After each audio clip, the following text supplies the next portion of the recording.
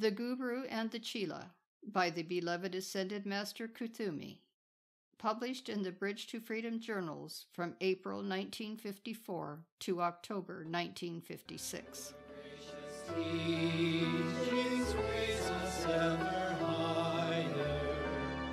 Your gracious teachings raise us ever higher. Master of peace, thou grace us with your radiance.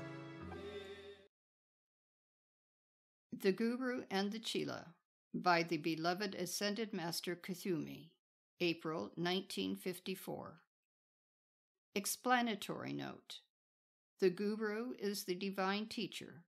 The Chela is the disciple. Chela.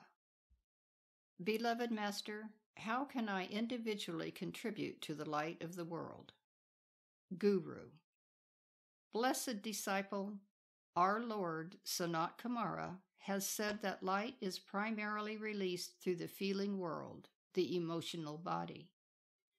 The cultivation of those qualities of feeling which are like unto the nature of God Himself, peace, purity, harmony, balance, love, tolerance, kindness, compassion, mercy, and understanding, makes your feeling world emit light.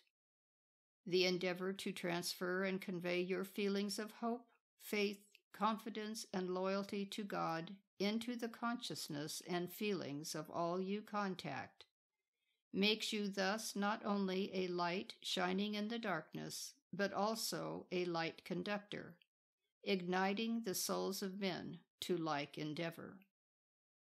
Beloved Master, how can one control the feelings which rise unbidden from the undisciplined soul and rush forth to add to the shadows of this earth plane?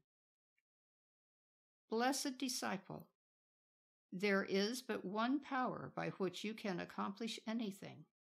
That is the power of God that flows through your own individualized presence and gives the life to your feeling world.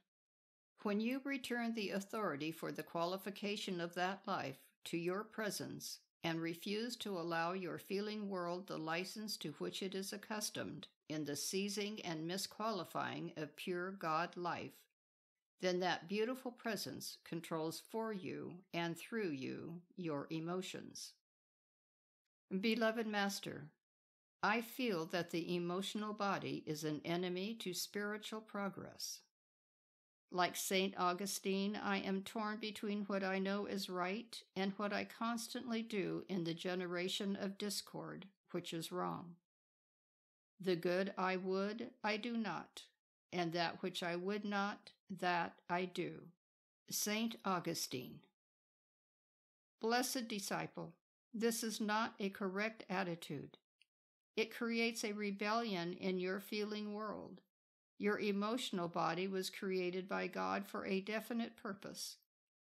The emotional body was designed to emulate the feelings of God and to expand the qualities of the God nature in whatever sphere the individual consciousness is functioning. The mental body was designed to create form, the feeling body to nourish that form with qualified life. It is primarily a gift of the Holy Spirit. And when one sins in feeling, he commits the sin against the Holy Ghost, which the Orthodox world has described as unforgivable. Beloved Master, is there then such a thing as an unforgivable sin of thought, feeling, or action? Blessed disciple, no, because only perfection is eternal. Every mistake, no matter how great, is transitory and passing. The very law of compassion and mercy, which is the gift of the seventh ray, is the manifest proof that all sins, mistakes, and errors can and will be wiped out when the individual chooses to apply for the way and means to do so.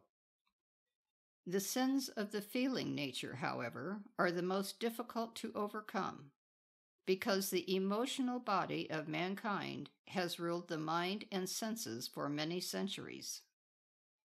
The emotional body is also the recipient of over 80% of the energies of the life stream, released through the silver cord into the use and control of the outer consciousness. It is, therefore, the most powerful of the instruments through which the soul seeks expression and ultimate mastery over energy, substance, and vibration. It is a better friend and servant than adversary. Beloved Master, how then may I make my emotional body my friend and servant?